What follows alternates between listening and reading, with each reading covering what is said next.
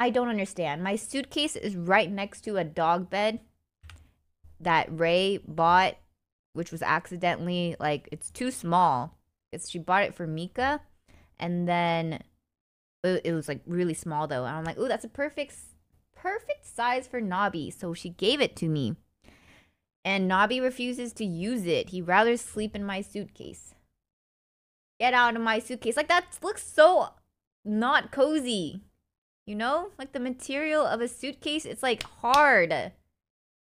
And painful. Like, that looks painful to sleep in. Like, how is this cozy? Okay. Okay, look. Look at the dog bed. Look how nice and cozy that looks. Doesn't that look nice and cozy and comfortable? It's brand new. It looks good. Nice and cozy, right? Okay, I did not take a picture of him in my suitcase right now.